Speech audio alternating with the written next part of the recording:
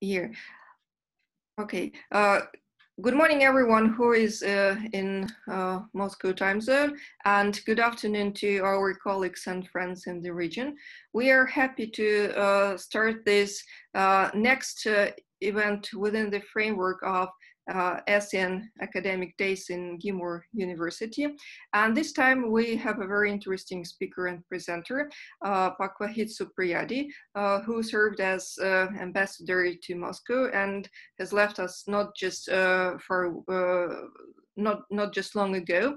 And we are happy to reconnect, and we are happy that Pak Supriyadi used the past months with great benefit, because he has just published a very interesting book about diplomacy, and the title is intriguing. And Pak Wahid, I hope you will explain why you have opted for this title.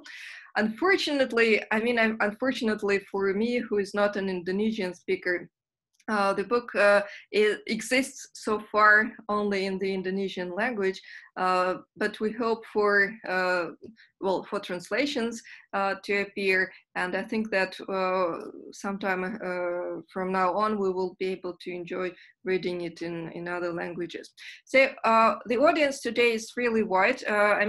Those who registered and people who have voiced their interest in the book and in the discussion around it represent Taiwan, Kyrgyz Republic, the Philippines, Vietnam, South Africa, Brazil, Brunei Darussalam, Indonesia, of course, Russia, and I think even probably some other countries which I cannot figure out right in the moment from the list.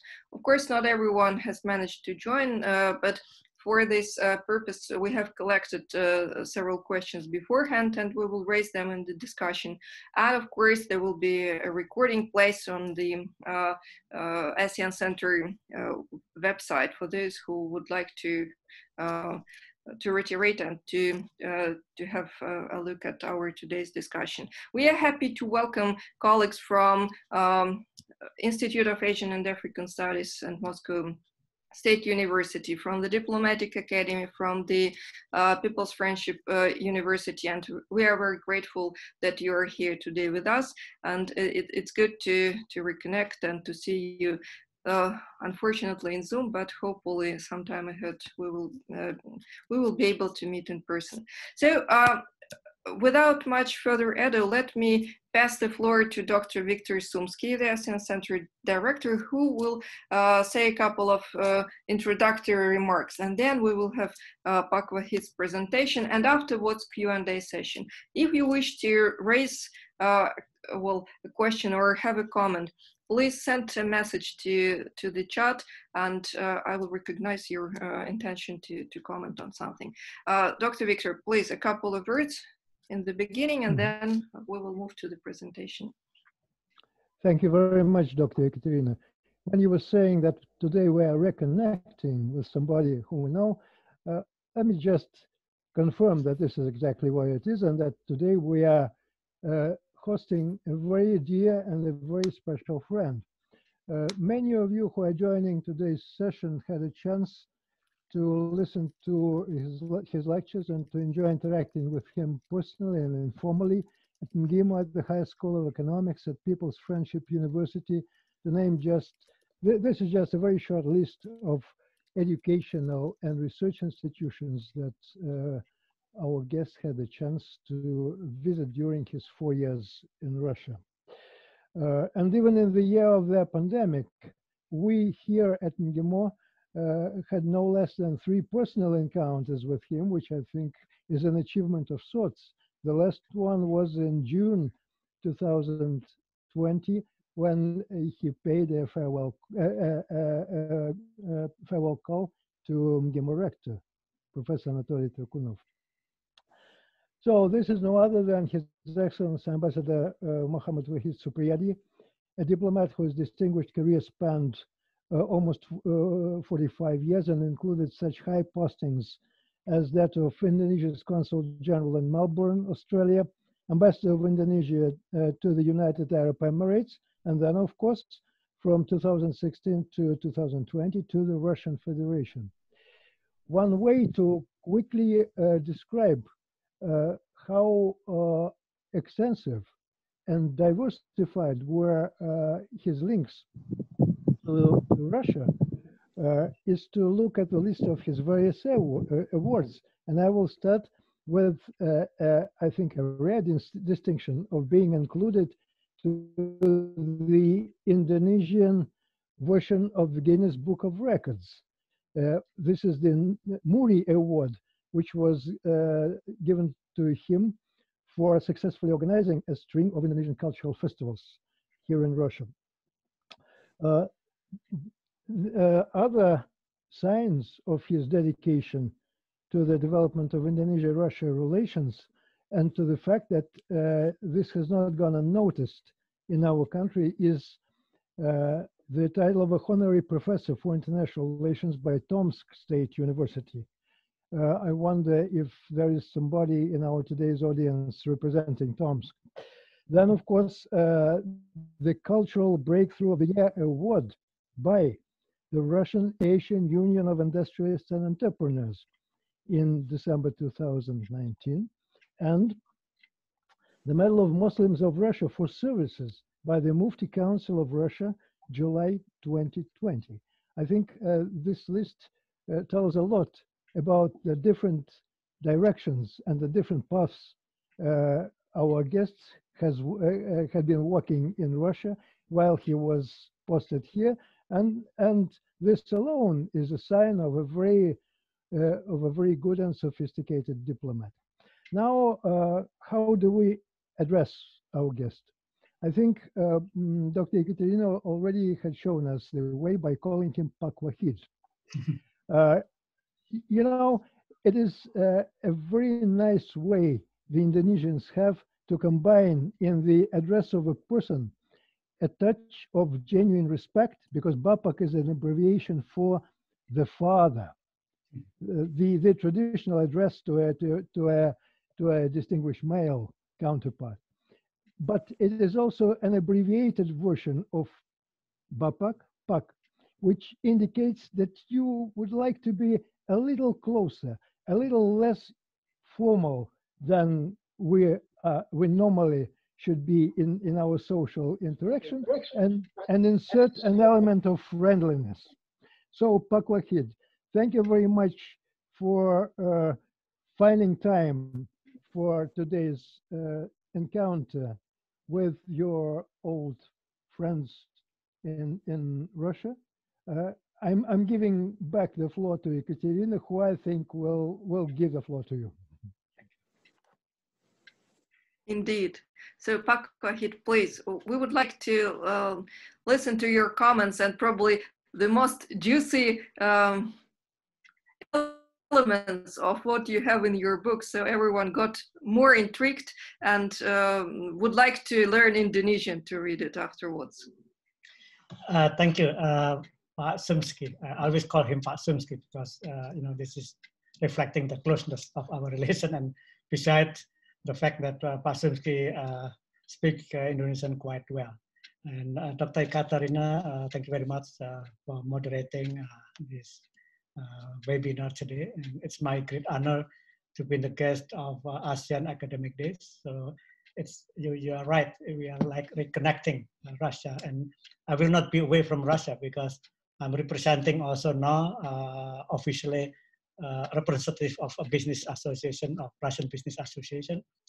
And I also advise some companies who are interested in doing business with Russia. So I think this is just started. You know, after I organized 4 times festival, the awareness between the two nations has just start to flourish. You know, it's still a long way to go. And actually, I met Jose Tavares, my successor, twice already, and he promised to continue what I have done.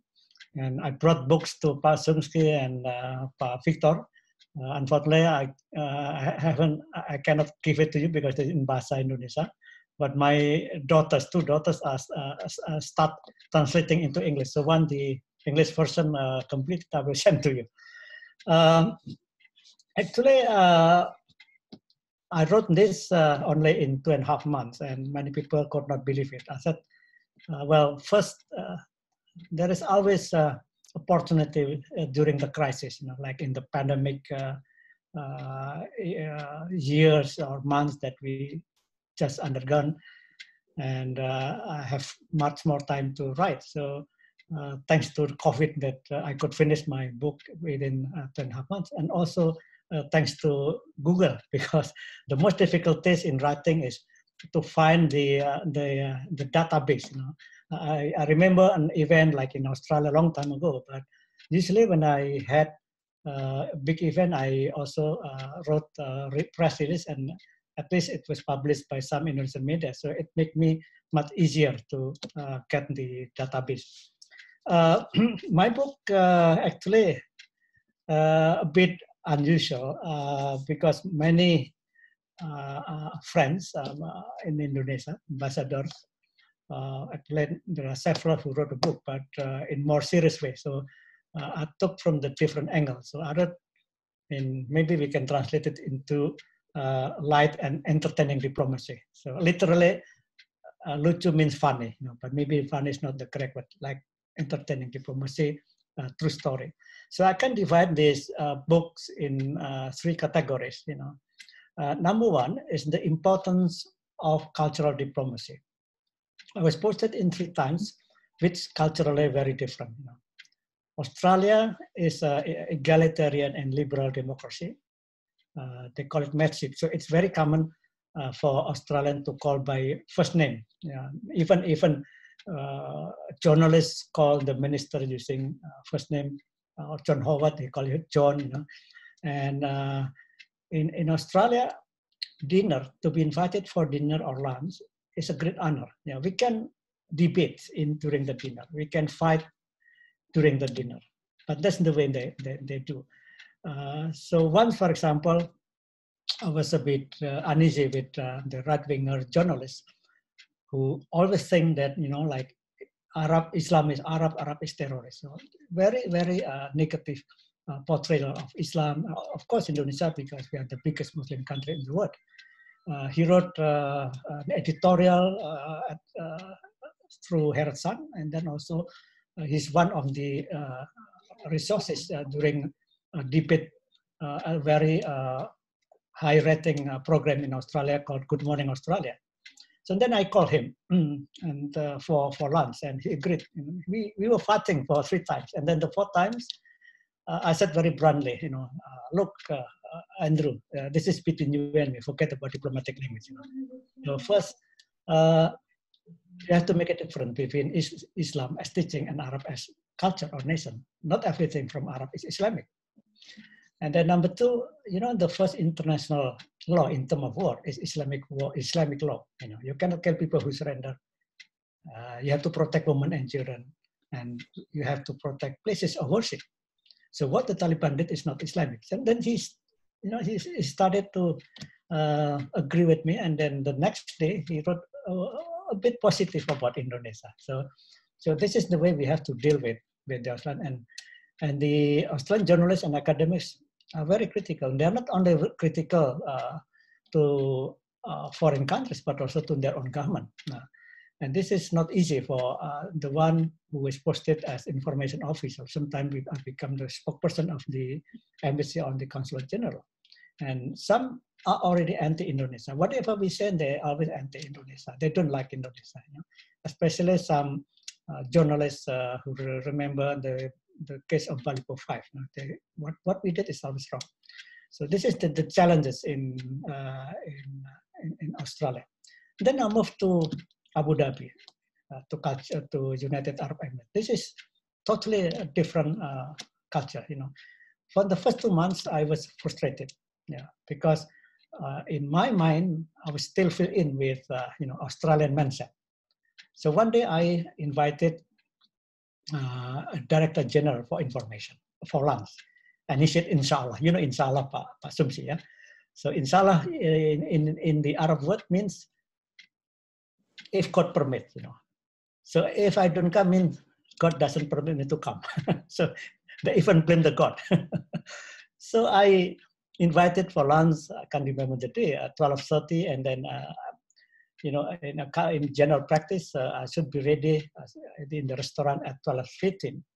Until 12:30, he did not show up. And then 1 o'clock, I tried to call him, switch off. So I was having lunch with my staff. And then, one day I met him in a cocktail. Once he saw me, he just came to me and grabbed me and then kissed me 3 times. So Arab never say apology, but the way they express the apology through, hugging people and kissing 3 times. And then I forget my anger when he already grabbed me and kissed me 3 times. Also on, after the 2 months of frustration, and then I asked my friend who was educated in madrasa, but also I read some books about United Arab Emirates. Indian, I always feel like at home, when they invited us and we come, we are treated like a king. But on the other way around, if we invite him, he may not come, but once he comes, he noted, especially when an event was organized by Sheikh or by ministers. Sheikh has very high rank in the United Arab Emirates, even so the position is a bit higher than the minister. So once they trusted, they're very good. They give us whatever we like, So then this makes me my job much easier when I was in United Arab Emirates. And then suddenly I was posted in Russia. I've never been in Russia except one in Vladivostok during the APEC summit 2012. But Vladivostok was a small town at the time, just started to be developed. And like many Indonesians, our reference about Russia is the Hollywood movies. So Russia is stereotyped, as people who cannot smile, cold-blooded, something like that. So the image is not very good, to be honest. But then I believe that, every nation, they have their own wisdom. So before I came to Russia, I read a book, several books, and one that impressed me a lot is a book written by Martin Sixsmith, like 1,000 Years of White East, if I'm not mistaken. It's a very good book, comprehensive, starting from Rurik the Rus, 1,000 years ago, until the early Putin government. It's not only, well, of course, some viewed from, from Western perspective, but many tell the facts about the history of Russia. So I concluded that, Russians are very proud of their culture and their history, despite the fact that they experienced very difficult times during the communist era. So when I arrived in Moscow, I think 1st of April 2016, and the following day I asked my driver to go to Kremlin because everybody wants to go to Kremlin. And then suddenly I saw, people queuing. I asked my driver, what are they doing? Oh, they're queuing for the museum. I said, what? Because nobody go to museum in Indonesia. and it turned out that the Russian, to teach their children, to understand the history, the culture, they can go to museum. And I prove it. I went to a museum next to the embassy. It's basically a paintings museum. And then I followed the number, through interpretation. And then suddenly I recovered what I read about Russia. It's not easy to memorize Russian names and words. It's so difficult for Indonesian. And then I also discovered that actually Russia is a huge and multicultural society, which not many people understand. Russia has 120 ethnic groups or nationalities with different languages. And not many people in Indonesia know that actually the biggest Muslim population in Europe is probably in Russia. Some say 20 to 24 million Muslim in Russia, and this is something that not many people understand, that religion in Russia is respected, and actually the fastest growing religion in Russia is Muslim. I was told by Mufti that there are around 8,000 mosques in Russia, and every time I go to provincial governments, if they have mosques, I went to the mosque, and they feel they are free to practice their religion, even during the Idul Fitr or Idul Adha. The police blocked some roads to protect the Muslim to do the prayer. So this is not much different from Indonesia. And also, what I was impressed is that, the old generation, they still have the memory of Sukarno. Every time I went to places where Sukarno visited in the past, like in Sochi, Yekaterinburg, and so on. And the governor always said that, Sukarno went here. And then he told me about, what was he doing and so on. That's why I put one piece of the legacy of Sukarno. I was so surprised when I went to Dagestan, and I went to Durban, the old city, and where Islam came to Russia just 10 years after the demise of Prophet Muhammad. And I met the Imam, and Imam grabbed me and hugged me, and he said, "You are the first Indonesian ambassador coming to Dagestan." And then I went to Makassar, the capital, and can you believe it? I met two boys, 10 and 12 years old. Their names are Sukarno bin Kamilovic, and the elder brother, Sukarno bin Mogamedovic. I said, how come? If people with something like 80 years old, I think it makes sense, that they for the their adorance about Sukarno, but this is boys of 10 and 12 years. It turned out that their grandfather was the one who admired Sukarno. That was in 1961 when Sukarno was invited by Khrushchev for an international meeting. And then during the midday, that happened to be on Friday, Sukarno raised his hand, asked permission from Khrushchev to go out to do the prayer. Although we know actually as Muslim, as travelers, we can do the prayer later on, but Sukarno is an artist. He would like to show off. He would like to say that I come from the biggest Muslim country in the world. And to his surprise, Khrushchev, gave permission to Sukarno to do the prayer.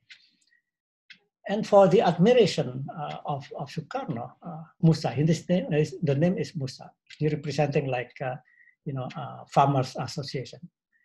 And then 162, his son was born and was given the name of Sukarno bin Musa. So it's very interesting story. I could not believe it that, Sukarno still, at least for the elder generation, they have the name. And the second part of my book is really, I would like to give a motivation, especially for those who join the foreign services coming from non-mainstream department. My background is English literature. I'm not from the international relations as most of the diplomats come from. But I could become twice ambassadors and one consul general. So everybody can. But also I would like to give a motivation, especially for people in the remote areas. I was born and grown up in real remote areas in the regency of Kebumen. So from my village to the capital of the regency is about 20 kilometers. There was no electricity at the time. The road was not good. I was even during my time the one who owned radio. Only a few people. So I have plenty of time because I don't have farm. My father was a teacher at elementary school. So I listened to the radio. And at that time, the national radio opened only from 6 to 8, and then 8 to 10 local radio. And then between 10 to 12, there is no national radios. So that vacuum is filled in by Voice of America, BBC, and Radio Australia. The strongest signal is Radio Australia. So I listened to Radio Australia, and then I sent letter to Radio Australia, and they give me a package of books. It's like a teaching materials for English, and I didn't know about English at the time because I was still at the elementary school. Later on, when I joined the junior high school, I started studying English. And I was given also the photos of the broadcasters. And what happened, in 20 years later, I was interviewed by those broadcasters, the one who I admire a lot. So sometimes we don't know what happened. It's more or less by accident and luck. And then the third part of my books is about lights and funny stories. And it happened because this is based on true stories. For example, when I was in Australia, I had a holiday at Port Macquarie. This is a border between New South Wales and Queensland. And then one day before I finished my holiday, before I completed my holiday, I went around to the outer suburb, and I saw a couple of old men who was fishing, and then they asked me if I could join. I said, I don't have the fishing line. No, you just come. And then suddenly she saw my car number plate, because my car number plate is DC 43 and something. 43 means Indonesia. And then he asked me, are you from Washington? I said, no, why? Why your plate name is DC? Oh, DC stands for Diplomatic Corps. And then they asked me to come to their home for dinner, and he was so excited. And later he gave me a piece of like a express scheme. It's like certificate of land in England, their ancestor 1825. So it's not valid anymore. But that was so surprised for me, because I said, this is very historical for you. No, I give it to you because I like you. And then my other experience also in Canberra, many Asian people, especially I think Vietnamese, also Indonesian people also, they like making soup, but the soup is very special. The soup, one of the ingredients is the head, the head fish, fish head, fish head of the most delicious one is snapper. And it was very cheap at the time in Canberra, because they don't think that human being will eat fish head. And my friend always make fish head soup almost every week. It was only 50 cents per kilo at that time. But suddenly when I asked my wife to do the cooking by myself, and we went to the same supermarket, and suddenly the price of the fish had increasing by 100%, and suddenly becoming $1. So they realized that the Asian people, they like fish head. So this is some of the stories that I experienced in Canberra. And then in Emirates, I was invited by one of the sheikh to watch the camel racing. Yeah. I was, a bit, like unbelievable. I can't believe that, during the race, I saw a camel, and then behind the camel is the Lexus or Land Cruiser. So I start asking with who did the racing, the camel and the Lexus. I could not see because it was a bit distant. But then when they close I realized that, actually the jockey of the camel is robot. So one in the Land Cruiser driver and the other one is the controller. So it's not, I don't know, I mean, what is the arts of this racing actually? But since, I would like to know the Sheikh, and it turned out that he was the chairman of Emirate Heritage Club, the one who oversee all the theaters in United Arab Emirates in Abu Dhabi. So I was the only ambassador coming, so he was happy. And then he asked me to present the trophy. And what happened when I wrote a letter to him, asking the permission to use the Abu Dhabi theater, and then the CEO called me, Ambassador, could you come to my office? Sheikh agree everything you want. So just mention it and you will get it. So then the CEO asked me how many artists. We have 24 room enough, and then all the Abu Dhabi, including the sound system, the security, so all provided by us. While other ambassadors asked the same thing, and they asked only for renting of the Abu Dhabi, the rest they have to pay. So that's why, as I mentioned in the beginning, the Arab people, they're very appreciative if they invite us and we come. And then, to my surprise, also I was invited in the middle of the desert. There was a belly dance. Our Emirates are very conservative, in dressing. The ladies, they use abaya. But in the middle of the desert, there is a belly dance. So I could not believe it, but it happened. For the Russian, I mentioned already about the family queuing for the museum, but I realized also that there are some Asian values within the Russian.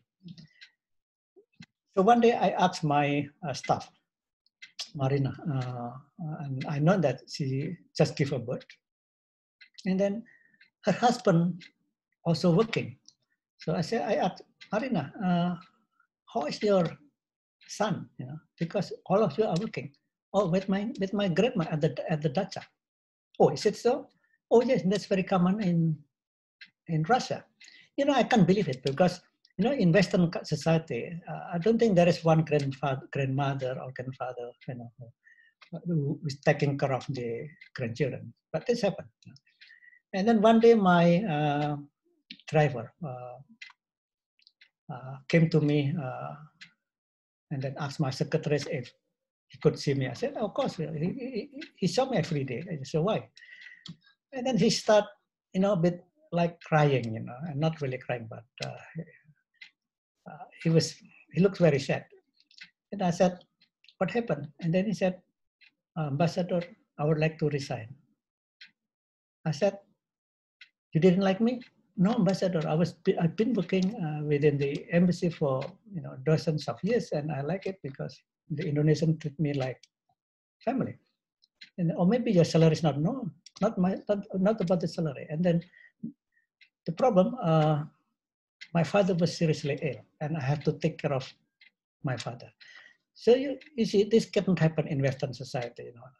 The son will better send him to the nursery home instead of taking him. And this happened in Russia. So actually within the Russian people, there are some Asian values in there. And if you look at the area, I think majority of the area belong to the Asian continent.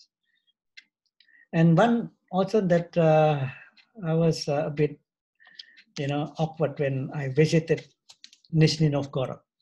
I read a book by Martin Sexsmith that there was a cave monastery in Novgorod, and the monks there wrote prayer. The preacher wrote the chronicles about the history of the Russia. But at the time, I could not make difference between Novgorod and Nizhny Novgorod. So I went to Nizhny Novgorod, bearing in mind that I'm going to look at the cave monastery. So I asked the protocol, and he was a bit puzzled, about the cave monastery because there is no cave monastery. Instead, he brought me to a monastery. So when I came back to my office, I asked my staff, and I just realized that I visited the wrong place. No, I thought that was Novgorod, like the old capital, but that's where the history of Russia was written. So that's all. That's basically what I wrote about my book, and I wrote it in very light way, and I'm surprised that actually, many people ordered the book from the publisher because there's not in the bookstore at the moment. But the response very high, at least to universities already launched the books. And then there's another university, and today Tempo magazine put my name there, and with my photo bringing the book. So thank you very much, Sumsky, Dr. Ekaterina, so for giving me this opportunity to promote my book. Although I don't know whether Pak Sumsky will translate into Russian because it's more than 300 pages. but my daughters told me, they start 2 daughters. They were grown up in Australia. They start translating my book. So hopefully, when the English version was published, I will send you at least some for the library of MKM. Thank you very much. Thank you, Pak Wahid, and we are happy to have 2 Pak Victors with us. And I would like to give a floor for a short comment or reflection to Pak Viktor Alexandrovich Pogadayev. Probably he could react. Moreover, he participated in another event related to your book and writings not so long ago. And we have a nice list of very interesting questions from the students and younger professionals afterwards. Thank you. Pak Viktor Alexandrovich.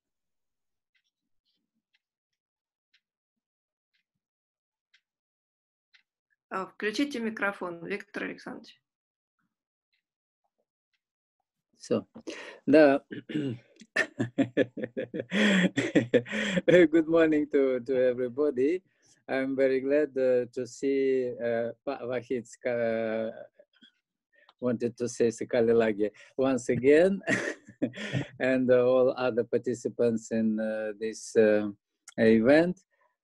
So this is, first of all, I would like to congratulate Pak Wahid with a very interesting book, because I had opportunity to look it through.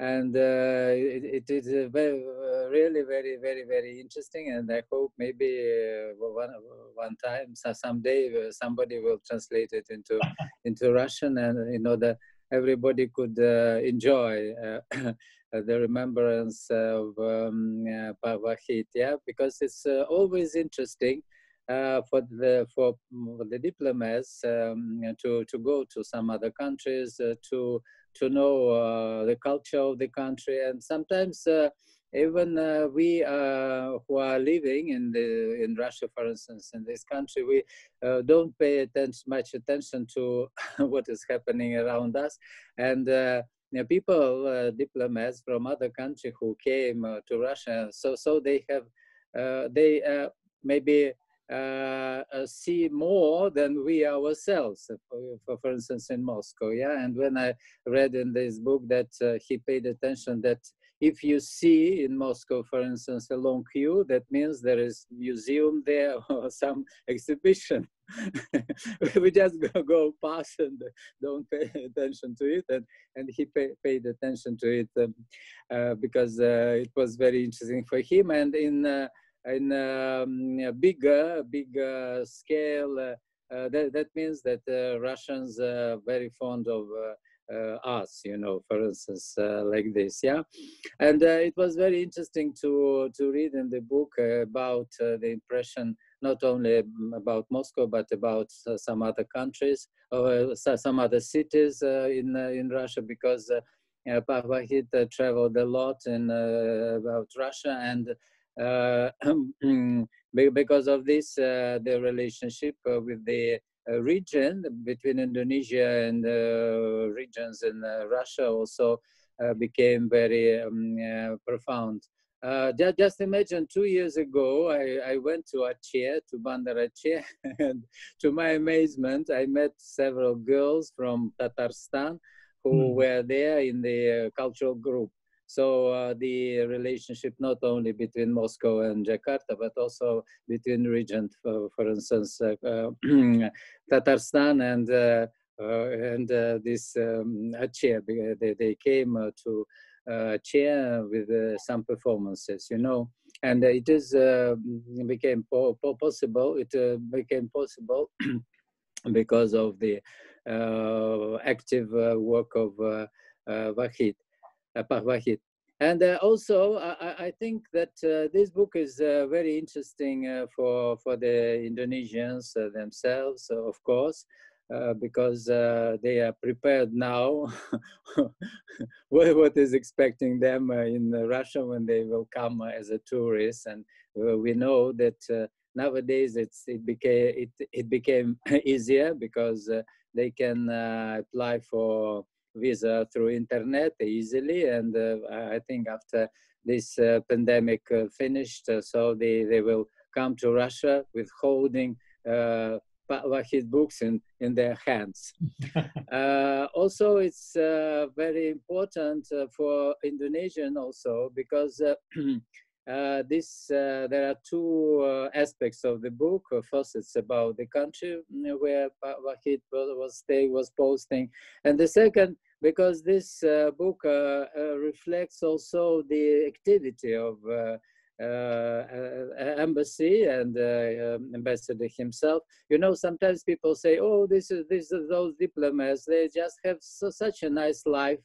They go just abroad and you know, enjoy themselves like this, you know."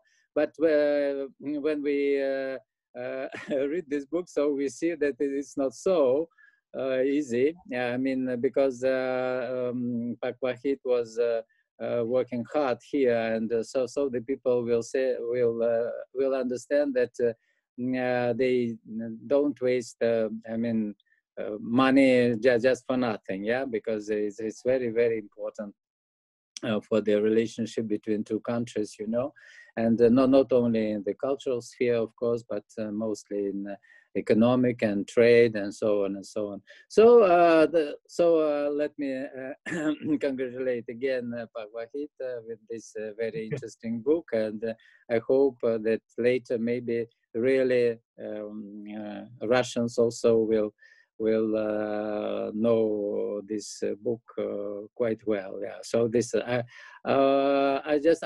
envy the Indonesians who could do this book. You know. Yeah. Thank you very much. Yeah. Yeah. Thank you, Pak Victor.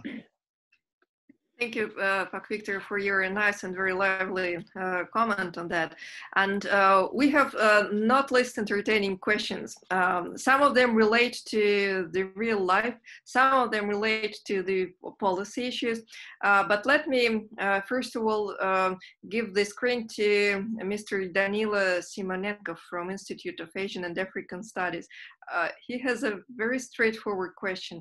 Danila, if you could please unmute your mic and ask the question to Pak Wahid. Yeah, sure. Thank you, Pak Wahid, for the presentation. It was really great, and I hope I will have a chance to read your book in English. So, to my question, like, you know, it looks like in the Ministry of the Foreign Affairs, all the decisions are taken by some top officials, ministers, and it looks like all the other people just have to do what they're told to do.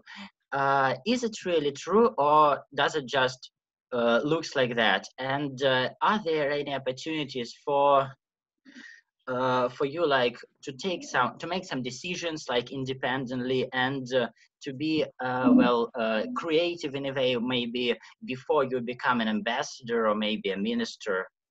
Thank you. Well, that's a very, very serious question. Well, actually, the foreign policy maker is the head of the state himself. Yeah.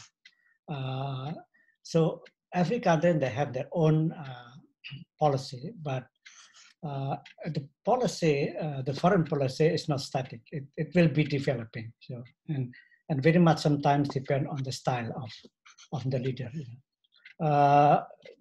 The modern history is very, very different from the previous one, the classical diplomacy. Like, in the 17th century, Harry Wotton said that an ambassador is an honest gentleman sent to lie abroad for the good of his country.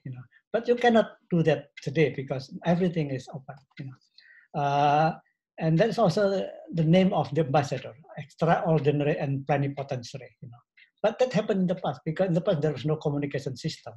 An ambassador have to decide everything because they cannot, communicate with the head of state at the time. So that's why you have to decide your own. But now everything is guided by the head of state, of course, through the foreign minister, and then foreign minister, and then will be executed by all the ambassador and so on. So basically, we are, because everything on certain, especially on sensitive issues. For example, when I was in Russia, for example, and there is a problem, or not a problem, really a problem, but there is a question from the Russian side about certain issues, for example, about the military procurement, for example. Then I cannot decide myself. I have to send the issue to the minister, and then they will give us the guidance. But on some unimportant issues, the ambassador can decide. Like, for example, when I decided to organize Indonesian festival, I just reported to Jakarta because that's part of our job. So that's how it works, and the world has becoming globalized. We cannot lie, but it is more difficult now, I think, for the work of diplomat. Okay, thank you. Well, we have a question from Ms. Maria Yakovleva, and she is with us. Maria, if you could please turn on your mic and ask your question, that would be nice. I wanted to ask you to make it because it's not very convenient for me to do it now. Well, I will act instead of Maria in this capacity. And actually, Maria's question is very good, coupled with two more. So I will group them in one, so to say, policy-oriented group of questions. Maria's question was about what's your perspectives, Pak Wahid, on partnership in different spheres between BRICS member states and ASEAN? And two more questions, which I think echo and complement in a way Maria's question, is a question between free trade area zone between Russia and ASEAN. Do you see any opportunity for it to emerge anytime soon? And this is a question from our long-standing friend, Mr. Roman Novikov from the Foreign Languages Center in Myanmar, so he's teaching Russian in Myanmar, has been teaching for quite a long time. And one more question to add here is from Mr. Andar Ezir Nachin, also from High School of Economics. Do you see any perspectives for cooperation, I assume, between Russia and ASEAN in the sphere of sustainable development, attaining sustainable development aims? So to recap, BRICS and ASEAN, Russia and ASEAN in the framework of free trade area, and generally sustainable development aims, how we could assess the opportunities for Russia and ASEAN within these multiple avenues. Well, yeah, I think BRICS is like informal forum between Brazil, Russia, India, China, and what's in the S? Korea, yeah, BRICS, yeah. Well, so far there's not been any cooperation between BRICS and ASEAN, but I think any cooperation will be will benefit both because in some ways there are similarities in terms of the memberships. Like ASEAN most of the ASEAN is much more diverse in terms of, the the economy. One fun economy like Singapore, but also middle, developed, and less developed. But ASEAN has been regarded as one of the most successful international organization, regional organization. BRICS is the grouping of more or less the same middle up developing countries. With have many common interests. So I think for me it's a good thing if those two groupings could work together. And then for FTA, so we in ASEAN feel it very important to have an FTA between ASEAN and Russia. Actually, some negotiations have been held several times. But in the meantime, some individual countries also signed an FTA with Russia, like Vietnam, and the latest one was Singapore. And Indonesia signed a memorandum of cooperation 2019 last year. So now actually we propose to have a working group meeting, but because of the pandemic, it was held through video conference. In the case with Indonesia, for example, as I mentioned several times, Indonesia and Russia is complementary. We don't compete each other, but we complement each other. Like, for example, we need a lot of grain from Russia, military equipment and so on, machinery. But on the other way around, Russia needs from us palm oils, and other commodities like rubber and so on. So the problem, of course, because this is a grouping, it's not easy because it's open only between two countries. It's much easier, but the process is still going on. And then for cooperation, the sustainable development, I think I also supported this idea because we have the same problem between Russia and Indonesia in terms of uneven distribution of wealth. The Gini index between our two countries quite quite high. So I think it is a matter of time for us to work together for the sustainable development, because there's been a target also from the United Nations, and basically we have a similar problem.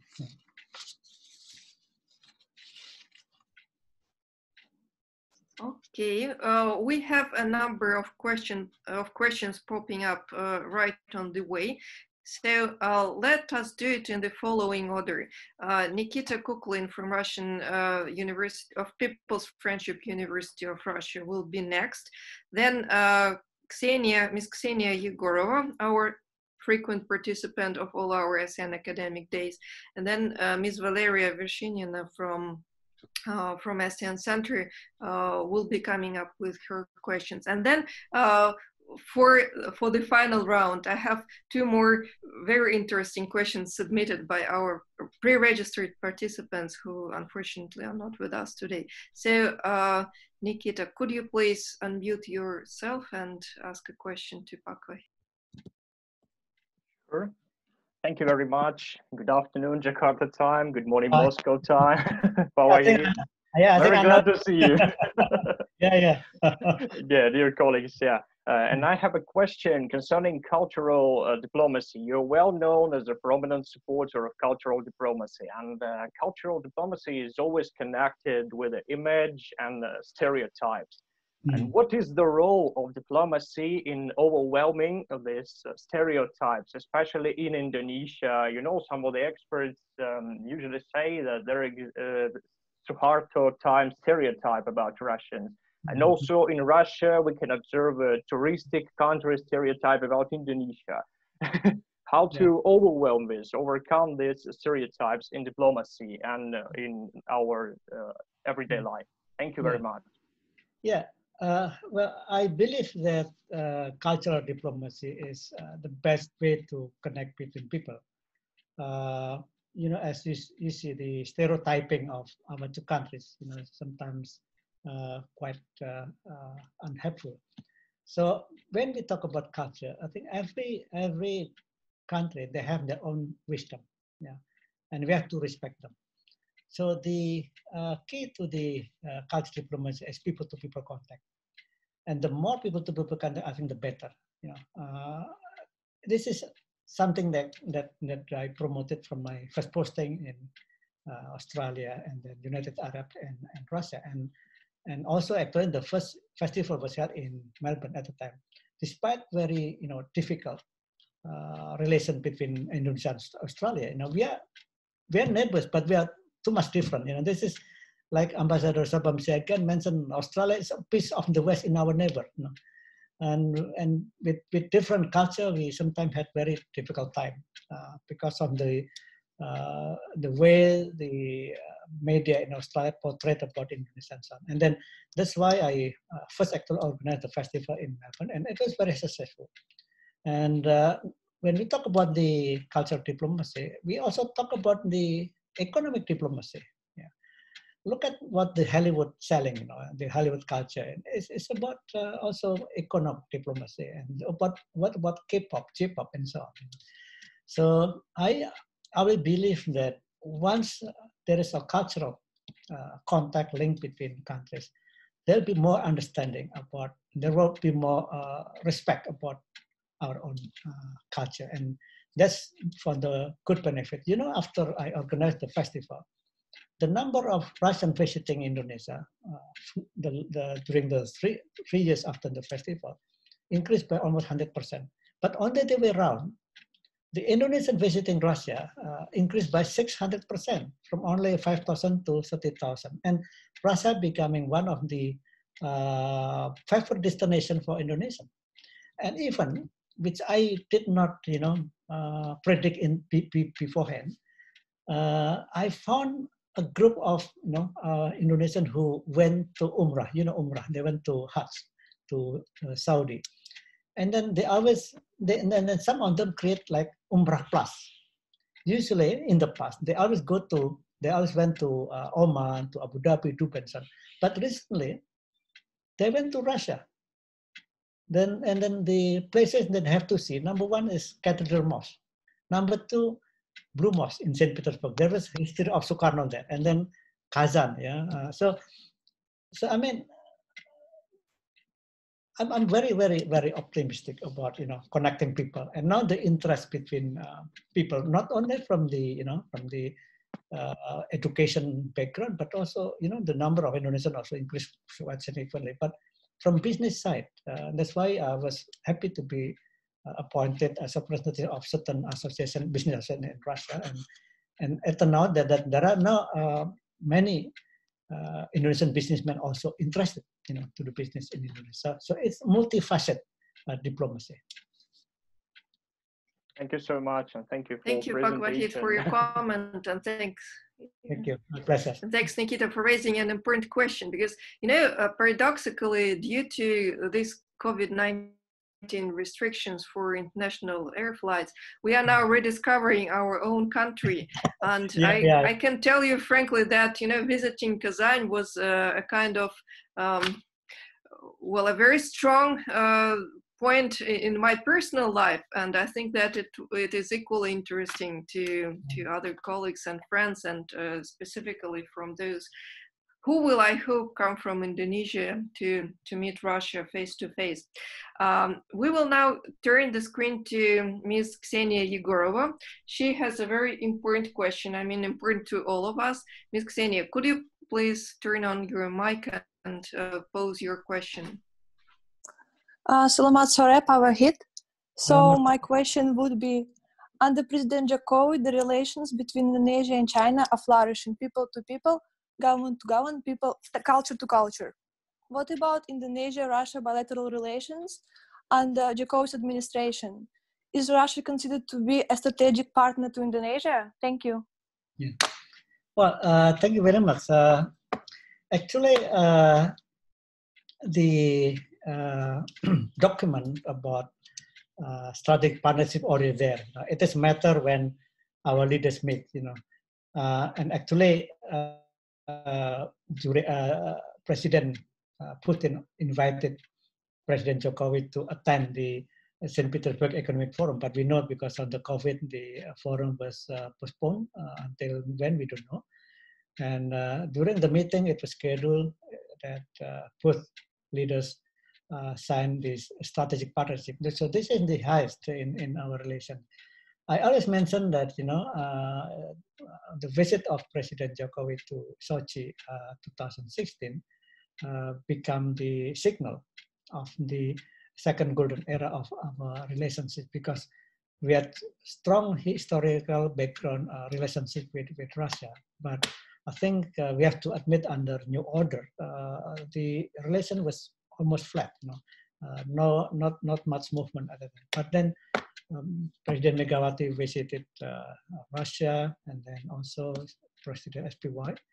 And the last one was the visit by President Jokowi. We think that Russia is very important to us. There are so many similarities between Indonesia and Russia, which people in the past did not realize, like the multiculturalism of Russia. And every time I met the Russian parliamentarian politician, they think that Indonesia is our true friend, and I think that is true. But of course, sometimes it has to be admitted. Sometimes not easy. Like for the example, the procurement of Sukhoi, for example, we have pressure. But Indonesia is democracy now, so sometimes president cannot work by himself. So I suggested the Vice Minister, Mr. Magulov, before I left, that why don't Russia give more scholarships to Indonesians? Because now every year we had only 160, but compared to Vietnam, more than 1,000, for example. Because the presence of Russian graduates will benefit of our relations. Now even there is a growing interest from Indonesian private students also who study in Russia. This is new phenomenon actually, because the quality is more or less the same with the Western standard, but studying in Russia is very cheap compared to Western countries.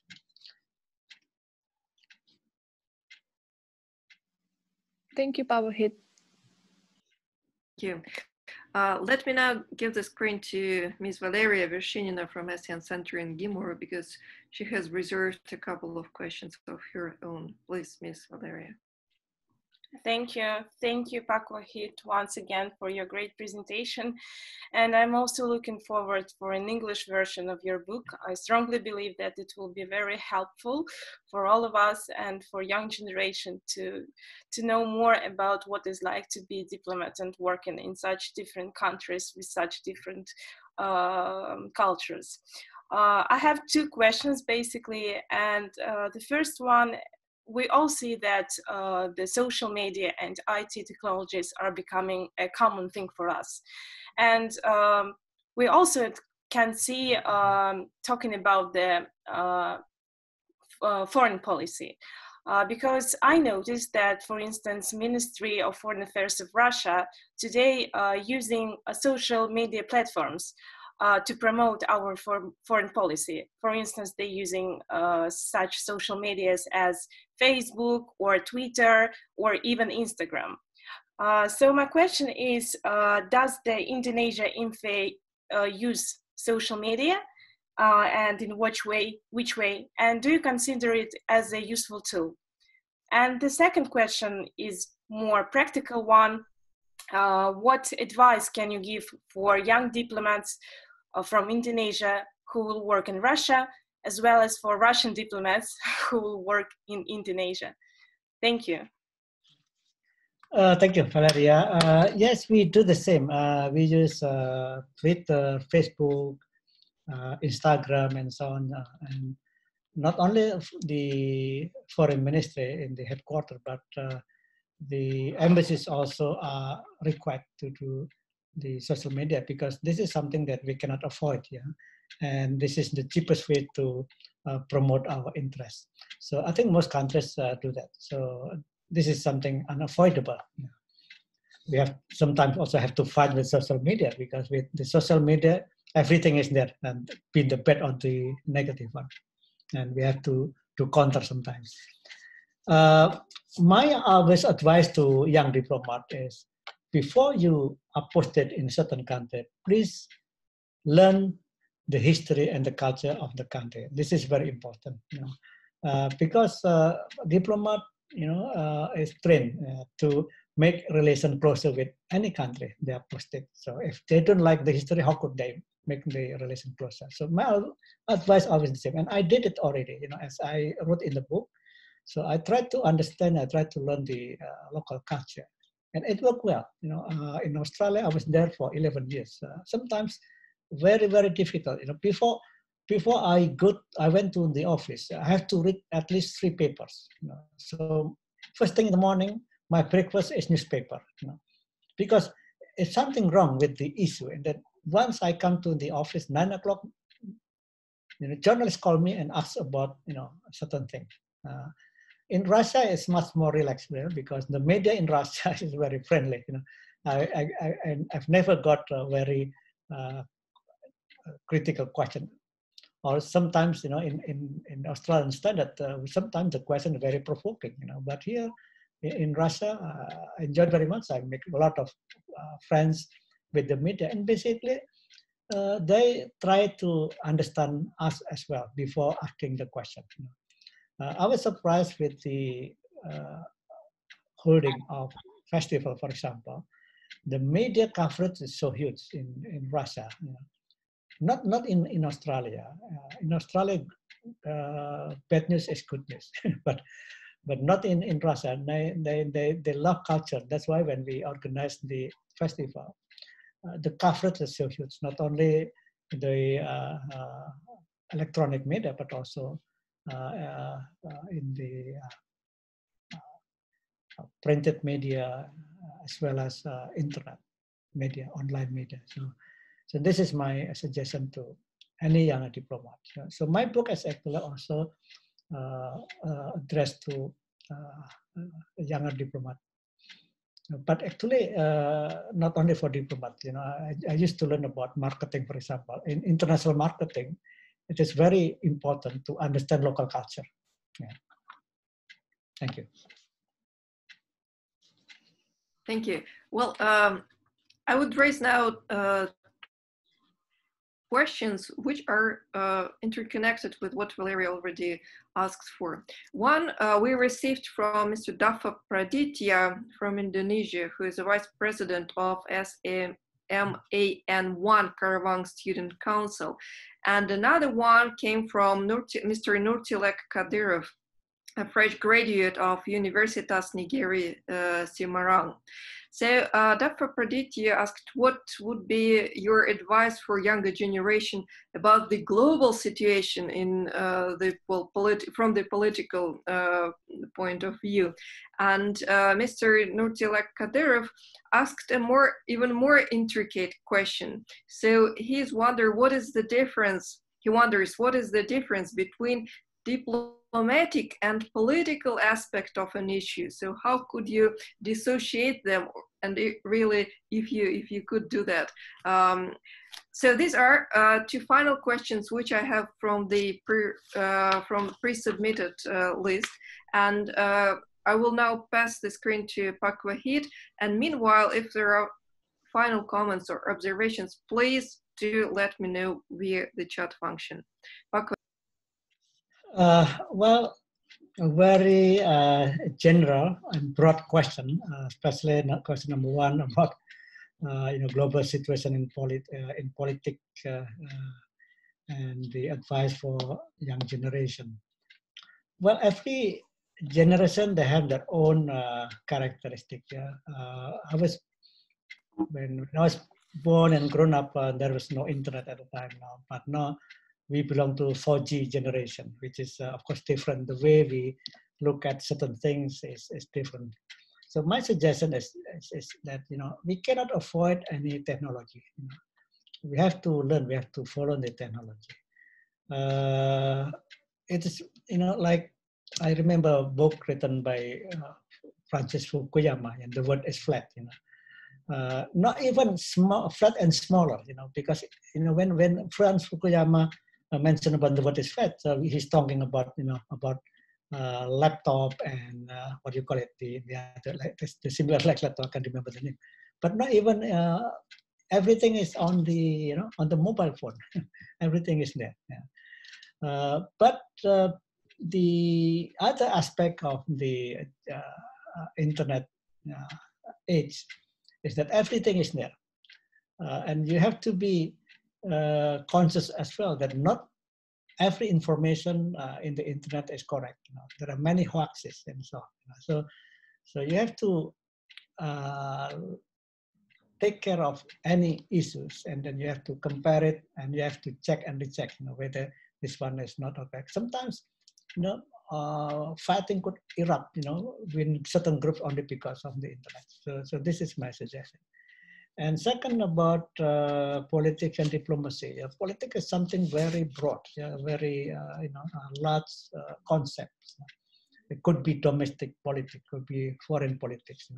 But diplomacy, if I look at the Britannica meaning, is the established method of influencing the decision on and behavior of foreign government and people through dialogue, negotiation, and other measures sort of violence. So the key is about negotiation and dialogue. So if there is any problem within two countries on political terms, the way to solve it is through diplomacy. So actually, diplomacy is part of the politics in a global sense, in broader sense.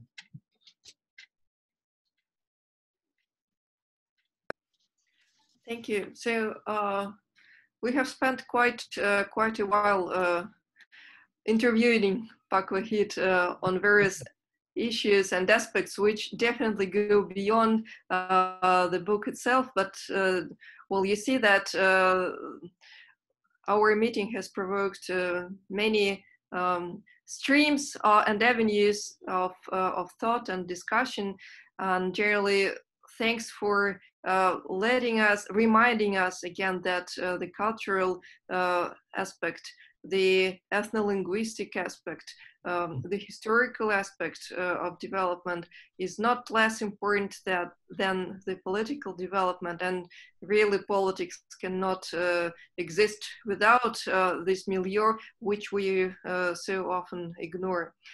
So at this point, let me express our deep gratitude to Pak Wahid for spending his time with us and for connecting, because in times like that, the virtual environment became a replacement for our physical context. But let's hope that it will not last very long, and we will be able to reconnect and communicate once again in many different aspects apart from Zoom and virtual connections.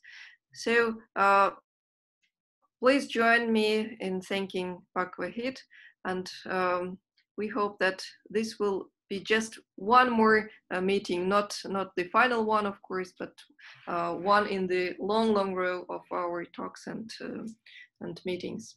Thank you. Thank you. Just my last words. Thank you very much, Dr. Katarina and Sumsky at ASEAN Center for organizing this one. I'm sure this is not the last one we meet through virtual, but should be offline someday, because I try to bridge the interest between the two countries, especially now in business and also cultural aspects. So again, I thank you very much. Dasidanya.